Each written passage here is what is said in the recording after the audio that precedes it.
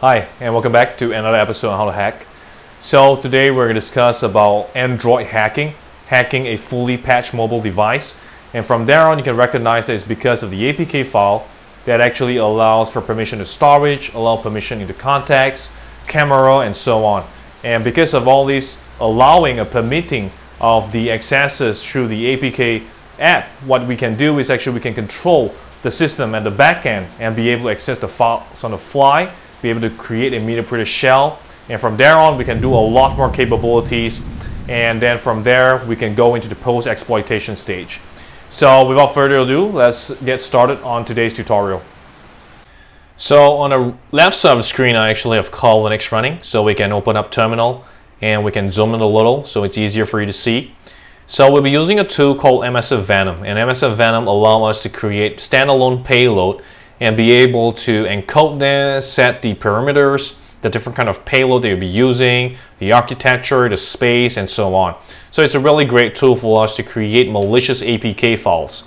So we are going to go ahead and use Msfvenom, and then we're going to set the payload-p as Android meter printer / reverse _ TCP, followed by the L host, which is the IP address of the existing server. So we can create a new window. And in the new window, we're going to probe and find out what is the IP address. So I can enter ifconfig, and we can see the IP address of 172.16.42.246. So here we can set the L host, and I'm going to paste it. And from there, we can set the L port, and we're going to set it as 4444. And once we do that, we can actually output the file, and I'm going to call this file the attack.apk. So we will create this file, and we are going to shift it into a web application server where we will furnish out all of this payload. So we're going to move the attack.apk into var www.html, and once we have done that, we can cd into that directory and we can see all the files over there. So what we're going to do is we can enter service apache 2 followed by start. So this will start the web application server that will be hosting the files there. So it's a really powerful way for us to actually get into the environment. So we're going to go into Firefox, and the first thing we're going to do is we're going to hit for the app website that we'll be hosting. So we got the IP address as 172.16.42.246 followed by /attack followed by /attack.apk. So once you do that, we can actually download the file. So once it's downloaded, we can open up the file. So of course, does not allow unknown application from source, so we will allow that in this instance, and then we can click install. So of course I already have this application installed, and I'm installing it a second time just to demonstrate how easy it is. Again, you can embed the malicious payload into a calculator APK, into WhatsApp APK, and so on. So I already have the application installed. So this is really powerful. So what we can see here is we have a main activity, which is a application has been created through the installation of the APK file that we have sent over to the target mobile device. So this mobile device here, we're using Visor that allow us to get a screen capture of the device. And this is a fully patched Android device system that I use on a day-to-day basis. It has all the security mechanisms that you can think of. So what we're going to do next is we're going to start a listener. So we can enter MSF console, and once we boot up Metasploit, we can actually host the server or the listener and then be able to get a reverse shell and take control of the system. So very quickly, what we are going to do is we are going to use exploit multi-handler. So once we have that, we got to set what kind of shell are we expecting.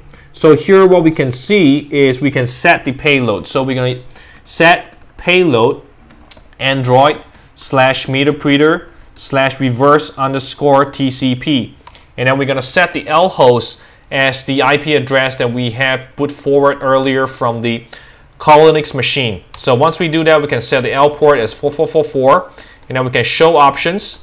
So once you hit show options, you can see all of the information that you've put forward, and then we can go ahead and enter exploit.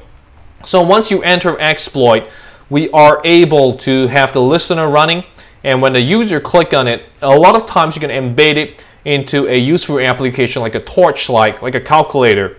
So once they double click on it, immediately you'll be able to gain access into the shell. So here I have already MetaPrinter running, so I can enter who am I, or I can enter get UID, or I can enter help, and then I can enter what kind of information we want to see. So here we are in the MetaPrinter, so we can actually enter items like UUID, and then we can see all this information that we have on the machine. And from here we can also look at some of the other information like sysinfo. So once we hit sysinfo,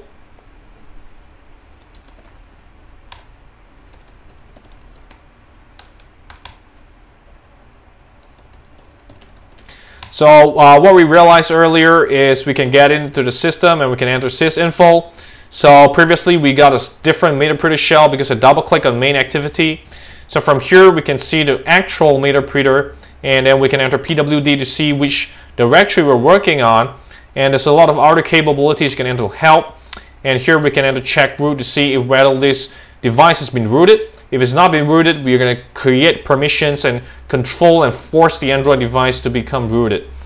So from here we can also enter the webcam list, and we can see a bunch of web cameras like a back camera, front camera. So when you enter webcam snap followed by -I1, this will actually snap on the back camera. So when you do that, you realize that the operation will fail. That's because I have Visor running at the back. So what I'm going to do is I'm going to close Visor. So once it's closed, I'm going to exit the MetaPrinter shell. And once I do that, I actually have the shell closed right now, and I can exploit it again. And because now you do not have a visibility of a screencast on my machine right now I'm physically touching on the main activity, and this would actually open up this session. And what I'm going to do is I'm going to use and issue the same command, -I1. And what we can see is that I have the camera facing the machine. And once I hit that, it will actually take a snapshot or a screen capture using the activation of the hardware device, and then saving all of those information here. So very quickly, you could see a little blur photo of the front camera that we are facing directly on the Colonix setup that we have.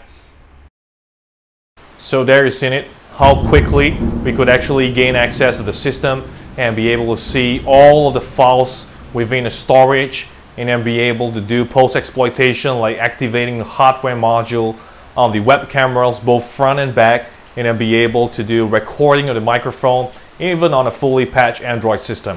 So this actually creates a lot of questions for us in our mind. What are the security mechanisms to actually protect Android devices? So if you look at the security features that's been added on accordingly to all the major releases of Android, you can see a huge differences.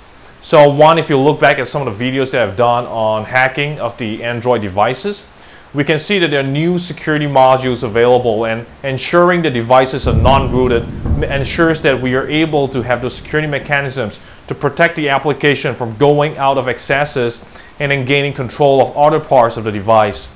So once again, thank you so much for watching, and I hope you learned something valuable today. If you have any questions, feel free to leave a comment below, and I'll try my best to answer any of the questions. And like, share, and subscribe to the channel. Thank you so much once again.